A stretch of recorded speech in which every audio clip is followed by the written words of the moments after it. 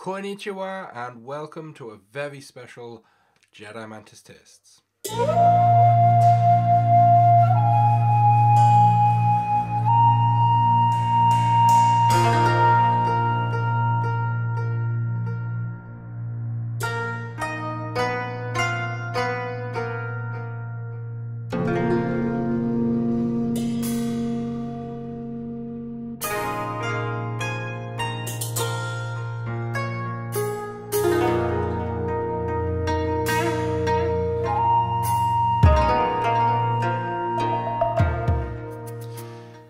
Yes, and so today we are venturing for the first time outside of Scotland and we're heading over to Japan to try the Hakushu single malt whisky by Suntory. Now it is a young industry, the Japanese whisky, within the whole whisky scene. The Suntory Whisky Group is very much the leader of the Japanese whisky, and the history of Japanese whisky is indeed the history of Shinjiro Tori, who is the founder of Suntory. Now the history of this begins back in 1899 when Shinjiro Tori founded the Tori Shoten store in Osaka, Japan, where in 1907 the Akadama sweet wine was launched and became a huge success.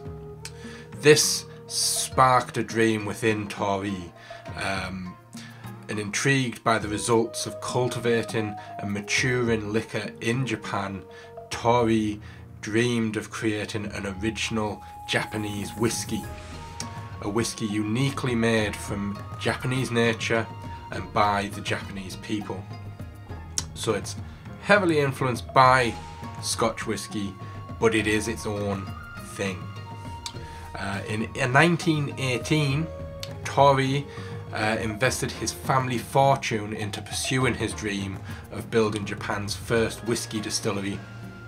However, this was far from a popular decision and was despite a unanimous protest by the company directors. Tori pushed on, however, regardless of this, and in 1923 established the first Japanese single malt whisky distillery, the Yamazaki Distillery, on the outskirts of Kyoto. And just 6 years later, in 1929, Japan's first whisky, the Suntory Shirofuda, or White Label, was launched and ultimately failed. Through this failure, Tori learned a very critical lesson.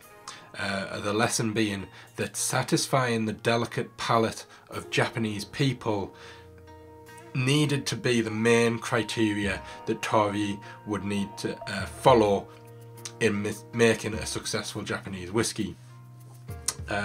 Success was to come, and in 1937 Tori launched Suntory Kakubin, or Square Bottle, a whisky that today is the heart and soul of Japanese whisky, and Kakubin is the country's #1 seller. Following this success, Suntory continued to cultivate the growth of Japan's whisky culture by opening Suntory bars throughout the country. Suntory further revolutionised the way to drink whisky in 1970 by introducing mizuwari, which is the art of blending water with whisky and pairing it with Japanese cuisine, making it a lot more palatable for those delicate Japanese tastes. In 1973, Keizo Saji inherited his father's quest of pursuing the boundaries of what a Japanese whisky could be. And so he built the Hakushu distillery to commemorate the 50th anniversary of Japanese whisky, but also further diversifying the portfolio of the Suntory single malts. The Yamazaki and Hakushu single malts were then released in 1984 and 1994 respectively, with in between the blended whisky Hibiki was released in 1989. And from then, really, the awards started to come. In 2003, we see gold for the Yamazaki 12-year-old, and it also then becomes Japan's #1 selling single malt whiskey. 2010, the House Suntory is awarded the first Japanese distillery to be awarded the Distiller of the Year. 2012, it wins it again for the second time, and it becomes the first distiller to claim 2 whiskey category trophies in the same year for the Yamazaki 18-year-old and the Hakushu 25-year-old. 2013, it becomes a 3-time winner of Distillery of the Year, and it wins another trophy, awarded this time to the Hibiki 21-year-old. 2014, it's the 3rd consecutive year that the Suntory group wins Distiller of the Year, making it its 4th time winning it overall, and also the 2nd consecutive win for the Hibiki 21-year-old. That pretty much brings us up to date as to it, the state of the distillery now. As you can see, it's very young, only launched 1923, so it's a very young distillery, but still a decent amount of history within that. Hoping the whiskey itself that we try today is going to live up to that history. So the one we are trying is the Hakushu single malt, and this is the Distiller's Reserve, and it is described on the website from Suntory's Mountain Forest Distillery deep in Mount Kaikoma Gatake. Hakushu Whisky is the fresh and gently smoky single malt whisky with herbal notes that is the revelation of Japanese single malts. Straight from the untouched forests, mountains and pure waters of the southern Japanese Alps, it is no wonder that Hakushu is a green and fresh whisky, praised by the most curious whisky connoisseurs and lovers of gastronomy. Its crisp and vibrant feel, unique in a single malt whisky, enlivens and liberates your senses. So quite a big sort of like pitch on the whisky there. This is the box, so you can see we've got the Japanese text. I assume that says Hakushu. I don't read Japanese. You've got pictures there, that's Shinjiro, Tori. You've got pictures of the distillery, the setting that it's in, a couple other pictures on this other side here. They'll have probably all flashed up behind me as I was talking. You've got a little map there to show where the distilleries are next to each other, in relation to each other. And if we crack open the box, it's quite a nice bottle. The first thing you'll notice is the green glass. Obviously fully getting behind the green vibrancy of the setting, the southern Japanese Alps. It is a 43% volume, and it is available in some supermarkets. I picked this up at Sainsbury's. And you've got your foil seal at the top, which I have started to tear open just to make it easier. So let's go straight in with this. That's a little disappointing, it's just a screw cap. Smells like whiskey. Let's pour a little bit out here. I'll just pop this lid back on. I would have liked to have seen a cork in that. So if we get a bit of light in here, that light's going to come around. So we've got the light here. So it's quite a light gold.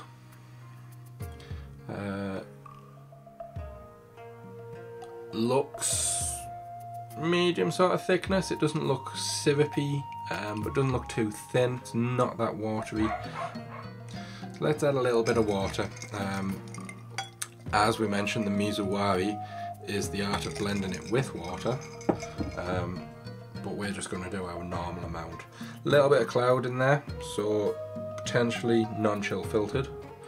We'll swirl this round, get it right up the sides of the glass, and dive in with the nose. It's very light smelling.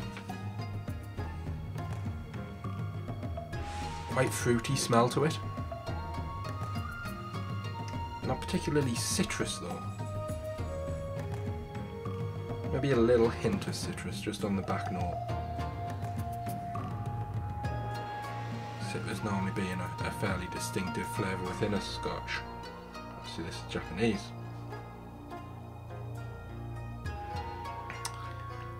It does smell, it's not as herbal as something like a Jägermeister or anything like that. But you can pick up different herbal sort of like qualities to it.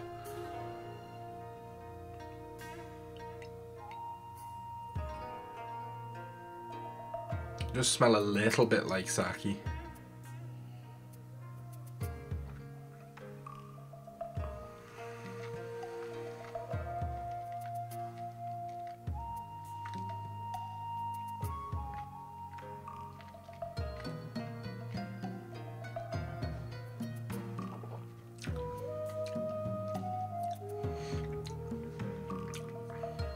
Smooth. There is that smoke there, but it's not like a Scotch smoked where it's through peat. It is just a smoked flavour. There's no sort of like peat notes there. Picking up a little bit more of the citrus flavouring. I mean, lemony. Maybe a little hint of the sake sort of flavour.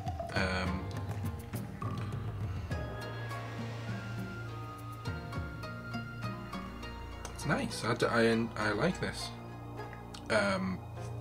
If this was handed to me and I wasn't told what it was, I wouldn't know it's not Scottish.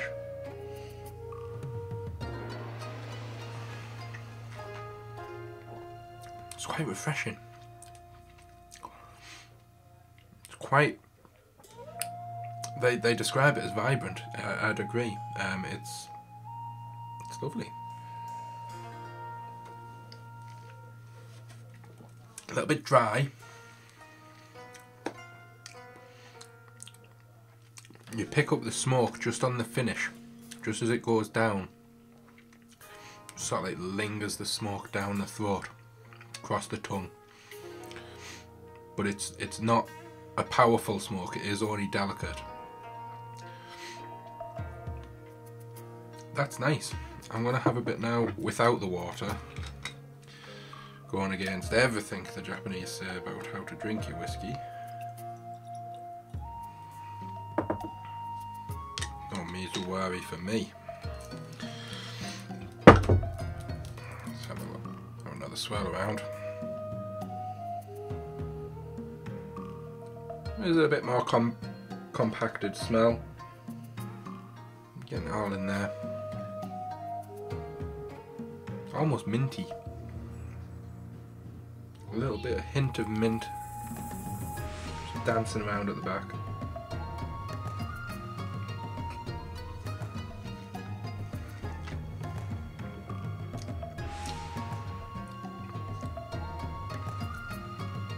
Nice. That's nicer without water. It's quite silky without the water.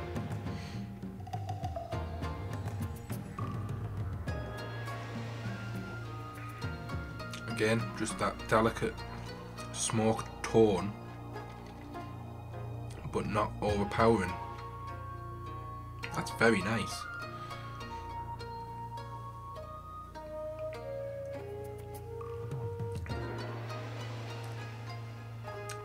That's a good whiskey. Absolutely nothing wrong with that. I've tried Japanese whiskies before. I've tried the blended, the hibiki. That was, again, fine. This is my first single malt from a Japanese distillery. one I'd buy that again. I'm interested in trying the Yamazaki as well. So yeah, distillery surrounded by forest. Hakushu single malt. We say cheers to the Centauri group and the Hakushu single malt whiskey distiller. That was good. I enjoyed that one. Very much, you can tell the inspiration from the Scotch with it. Just tastes just like a Scotch. I know they say that they want them to be a unique whiskey, crafted by Japanese people in Japan, which it very much is, but it's not too dissimilar to a Scotch for a whiskey drinker to turn away from.